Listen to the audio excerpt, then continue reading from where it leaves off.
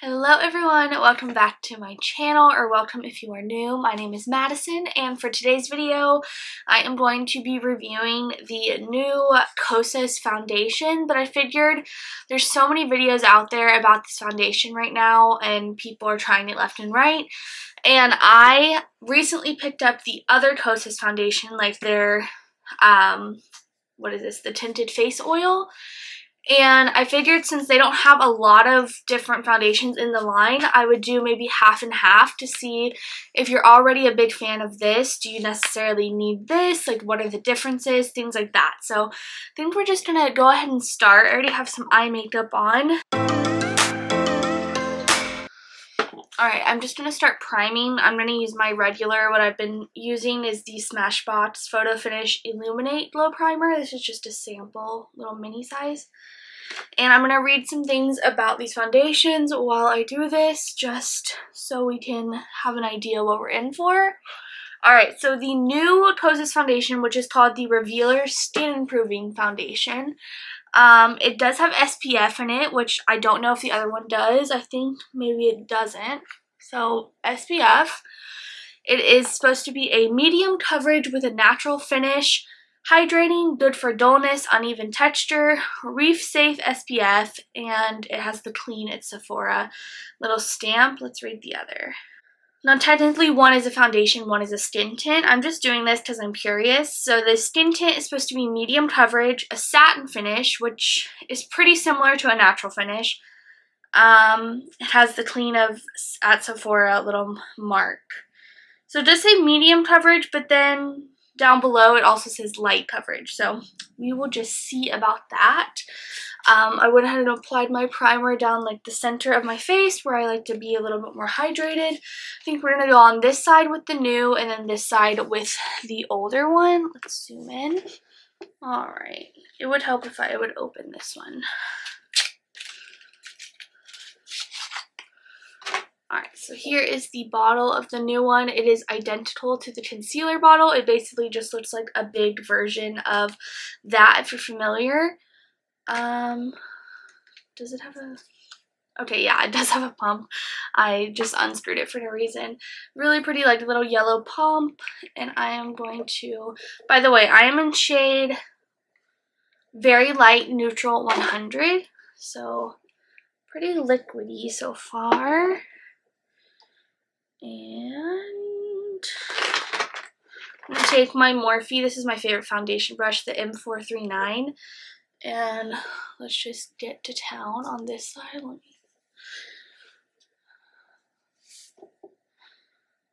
Alright, the color is a little yellow, but I think we're going to be okay.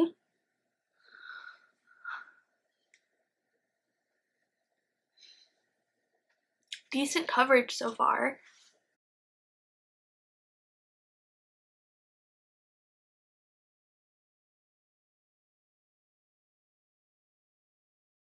Bring it down the neck a little. It has a faint kind of scent. I don't know if that's the SPF I'm smelling or what. Let me bring it in a little mirror. Alright, just for reference, I do have dry skin, which I feel like was a good candidate for this foundation. Definitely is giving medium coverage. Like, I'm definitely not lacking in coverage. It looks a little heavy.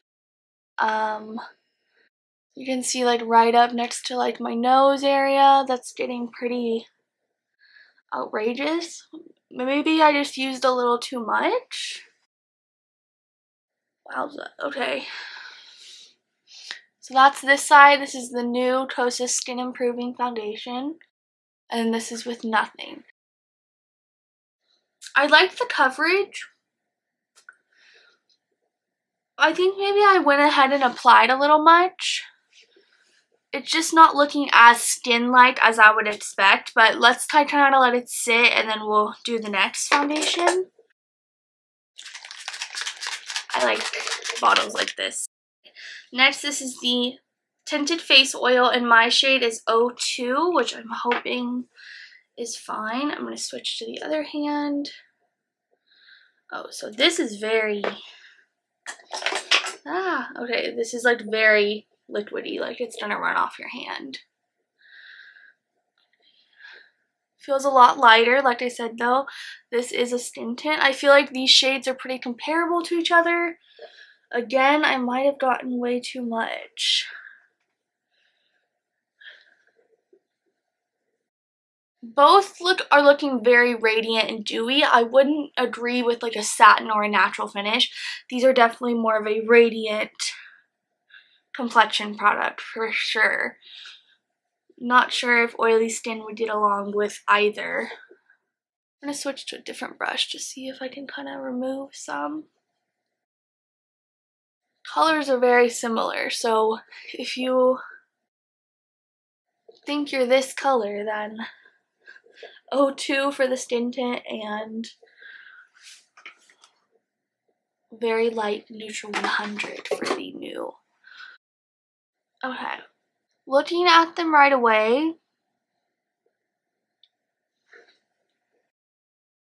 neither one I think looks like undetectable. You can really, I think you can see both on my skin. But I do feel like the oil, although it feels a little bit more like greasy and oily, it feels lighter on the skin than the Skin Improving Foundation. So yeah, that's how they're looking. I maybe got slightly more coverage over here for the foundation side, but the skin tint provided almost the exact same amount of coverage. Yeah, I feel a little like in my dry spots between my eyebrows, around the nose. I feel like both are kind of gathering there, but like I said, we're gonna kind of let it sit. We're gonna let it sit and then also set it with other things. So I'm gonna go ahead and do my bronzer, and then I'll come back and we'll kind of see how it's looking, and I'll set it with some powder. Yeah, and we'll check it out. Alright, so this is my base completed. The only thing I haven't done is I haven't set anything, so I am going to. I like to just give, especially when products are looking a little heavy on my face, I think it's a good idea to kind of let those products dry so that you can set them in a way where it's not going to like add texture and add more like layerage. So I'm taking my Jaclyn Hill, what are these called? The brightening and setting palette, and I'm kind of dipping into all the colors except for the bright yellow, and I'm just gonna pop some powder right in here, like around my kind of nose and right under like the eye. I'm gonna set a little on the forehead and around the mouth.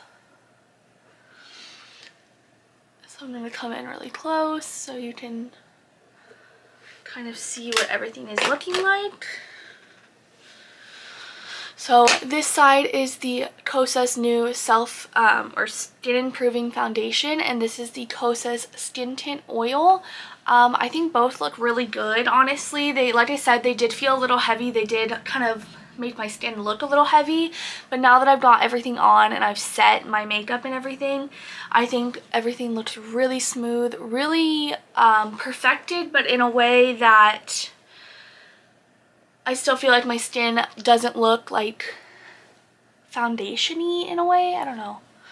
So that's a good look at that. I am going to be doing a wear test, so I will kind of come along for the rest of the day and talk about how everything's looking, but I'll just give you another little side-by-side. Skin Improving Foundation from KOSAS and the Face Oil Tint. So, like I said, I think right now I don't think I can say I have one that I'm preferring.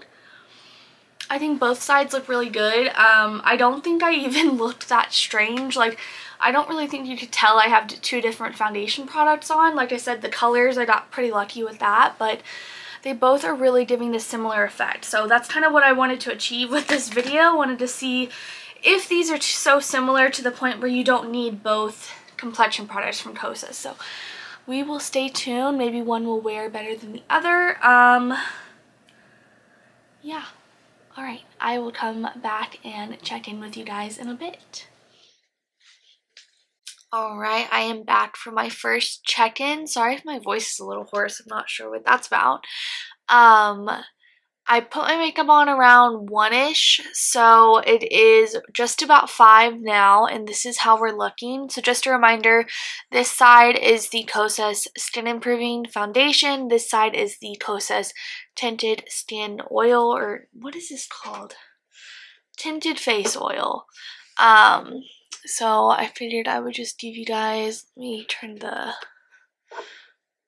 lights down just a tad so you can really see any kind of like balling up. I'm going to take a peek in this smaller mirror.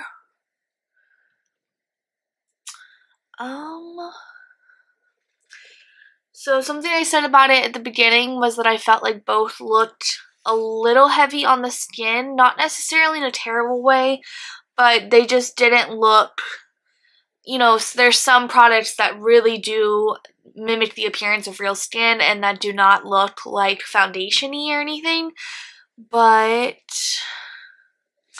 these products don't have a bad finish on the skin, but they definitely do have like a makeup appearance on the face. Looking around, some of my problem areas, like my dry patches, are between here and on the sides of my nose. This is actually pretty good. Usually the side of my nose looks a lot worse, like immediately once applying. I did set like kind of the middle of my face with some powder, but not much. I think it looks pretty nice. Definitely is still giving me a pretty radiant finish. I wouldn't agree with like natural or satin finish, what these products claim. I feel like if you don't really like a radiant finish, you're not going to really enjoy these products. Coverage was really good on both, like I said before. A medium coverage. It's almost giving full, almost, but definitely medium. And I think everything is looking good so far. So that's been what, like 4 hours? And let me turn that the lights even more. I feel like everything looks pretty flawless. I have been like laying my hand on my cheek, and like I messed with earlier, my eye was watering, so I was wiping a little, but everything looks pretty flawless still. You can kind of see like around my chin, it looks like a little heavy, but again, that's kind of like more of a dry textured area for me. Yeah, I think 4 hours in, everything still looks good. I don't see a difference in the appearance of these. I'm not saying like they're the exact same formula or anything, but I'm just saying if you have one, you might not need both. But yeah, I will come back a little later, probably after I eat dinner, things like that, and check in with you guys. And so far, so good. So far, we're loving both of the products, and they're pretty similar to each other. So I'll catch you guys soon. Alright, so I am back for my final check-in of the day. It is about 10:15-ish, 10:30, and we have had this on for about 10 hours now, I would say. So this is how it's looking. Now, just a reminder, this is the KOSAS new Skin Improving Foundation, and this is the Tinted Face Oil from KOSAS. I'm pretty sure I'm keeping my same opinion that these products give a very, very similar finish. Sorry if I'm looking at the viewfinder. I'm just trying to examine what I think looks different. I think overall both of these products held up pretty well. I did take like a walk where I got a little sweaty, and then I also ate, and I've just been kind of like resting my hand on it. So you can definitely see there's like some fadage like around my cheek area. That's pretty normal. On the forehead, everything still looks pretty good. Like, it doesn't have as much coverage as it started out with, but with like any kind of spots that I either wiped away or that kind of wore away throughout the day, I think it still looks really beautiful. This is definitely not a complexion or a base that I would be mad at coming home from work at the end of the day or anything like that. I think it looks really nice. It kind of fades kind of like skin. Like, it definitely becomes more skin-like as time goes on, I believe. Both, I think, did look a little slightly heavier than I was expecting upon application. Not in like a super cakey way or anything, but just like foundation-y. And I think definitely any of that heaviness is gone, and like I've been seeing kind of fade over time. Everything looks really good. My skin, I would say around now, it's starting to feel more like a natural finish. It was pretty radiant in my last check-in, as well as any of the footage in the beginning, but yeah, this is it. So I feel like my final opinion would be I really liked these. As someone with dry skin, I would recommend either to someone. Unless you really just love KOSAS foundations and you just would like to try a new foundation. I know a lot of us are just so into the makeup space that we just enjoy buying things just to try them out if they're new, if whatever. So if that's you, then totally I would say feel free to get both, either one, whatever.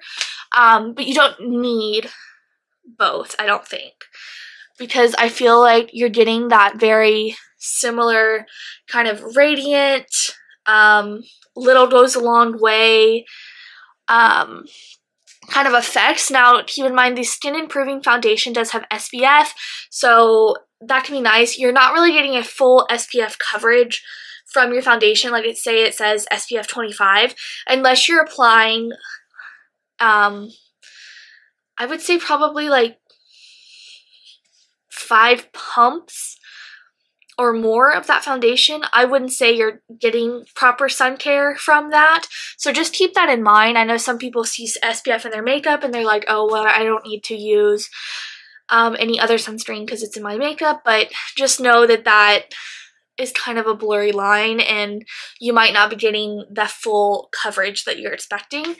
Now, this foundation does also claim over here on this side that it has some skin improving elements. Now, I feel like no one's going to be able to really test that unless you are just wearing...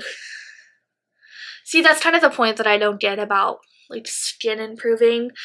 It might have some nice skincare ingredients in there that do make it sit nicely on the skin, that do make it fade. That could be like what we're witnessing here.